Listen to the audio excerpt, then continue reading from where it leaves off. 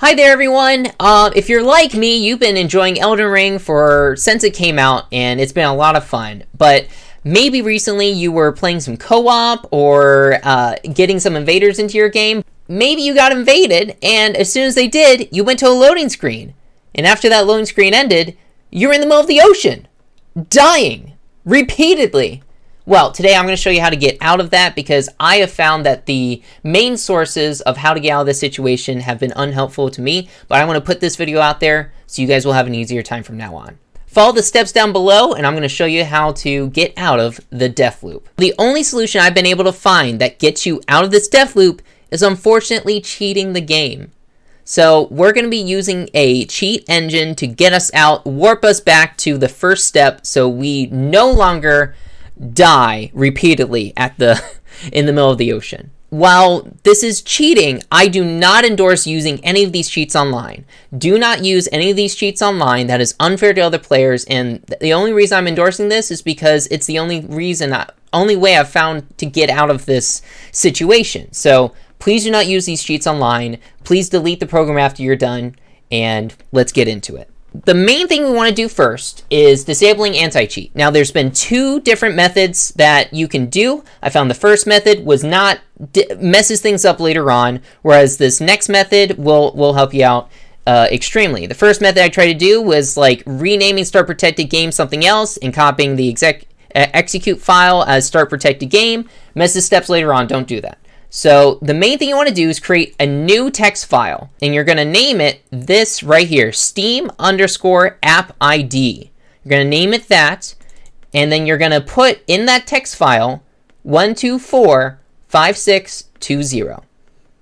Now, why that stops the anti-cheat, I have no idea. But from now on, whenever you start the executable from in this folder, not through Steam, when you start it in your game folder, which where that location is, look down in the description below. When you start the game from this folder, it will not launch anti-cheat, and it's not going to mess up our steps later on. So do make this text file, and you should be good to go for disabling anti-cheat.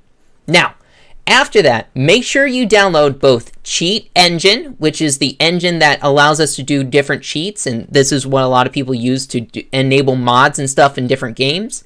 And you're going to download specifically the Elden Ring Cheat Table. Now, that's going to have all the preset scripts that's going to actually have the warp that we're going to use to get out of the ocean and back onto the mainland. So once you have those downloaded, we're going to be good to go. So go ahead and start up Elden Ring. Remember, from this folder, not from Steam. Start the executable file from in here and let that load up. I already have it running, so I'm just going to go on from here. The main reason why this is happening is because what invaders are doing is they're setting your spawn point. Like, you know, when you open those trapped chests, they basically use that code to set your spawn point to a certain area on the map. That's how those trap chests work. So you keep spawning in that location over and over again. And, you know, they just set in the ocean because they're dicks. So once you have an Elden Ring running, go ahead and log into your character where the death loop is happening, okay? Once you have that character logged in and you see the death loop over and over again, go ahead and open up Cheat Engine. Just hit yes to that. So Cheat Engine. So this is what it looks like right here, okay? The very first thing you're going to do is you're going to click the little screen with the magnifying glass on there, okay? All right, you click the little screen with the magnifying glass. And once you do that, it's going to list all the processes that you have left up. Don't use applications, don't use Windows, use processes. And you're going to go up till you see your Elden Ring. Boom. There's my Elden Ring executable file right there. Now, the reason why the first method of anti-cheat was messing up is because this wasn't labeled as Elden Ring. It was labeled as like start game, whatever. So it's really important to make sure that's under eldenring.exe, and you're going to hit open. Now, after that, go to the folder at the top there. And this is where you open up your cheat engine, your cheat table. You're going to open up your cheat table right there. So following the links in the description, You should just be able to open that up and see we got all these things down here in the description. You got a code list and stuff like that. Perfect. If we see all that, we're doing good so far. So you have Elden Ring open. You got Deathloop going on. You open up the table. What you're going to do, the first thing you're going to do is you're going to click the top box there where it's Elden Ring on one table. After you click that box, the only thing that we're doing is we're going down to other scripts. We're going down to warp by Luke_UE. The location is already set to Limgrave, the first step. See, the value is set to Limgrave, the first step. Go ahead and click that and click warp. And after you click warp, after you die, the next time you're going to warp back to Limgrave, the first step, okay? I'm not going to do it because I've already done it, but you should be all good. After you hit the warp, then you're good to go, and go ahead and rest and save, and you'll be out of there. Now, some things I want to tell you. When you load into Elden Ring after you've disabled anti-cheat and stuff like that, it should launch you in offline mode. And that's the key thing, is you should automatically be booted off into online mode. Now, you may see a message that says, oh, fraudulent activity detected. Don't worry about that. It's okay.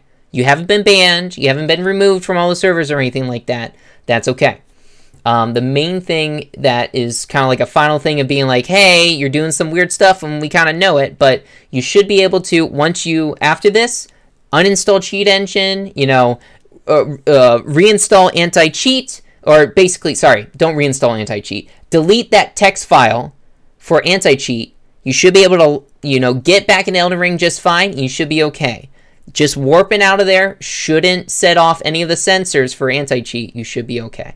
So the main thing I wanted to just show you guys this is because I was having a hard time finding out how to solve this. And I want to make sure you guys were able to have a step-by-step process to figure out how this all works out. Now, I was using other cheat engines before, other than the one in the description, and they weren't working because they were out of date. I was having a lot in that value section and other points of the addresses, it was all question marks.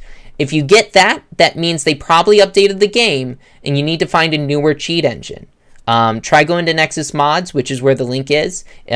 Make an account. It's free, and you should be good to go. Other than that, have fun, Tarnished.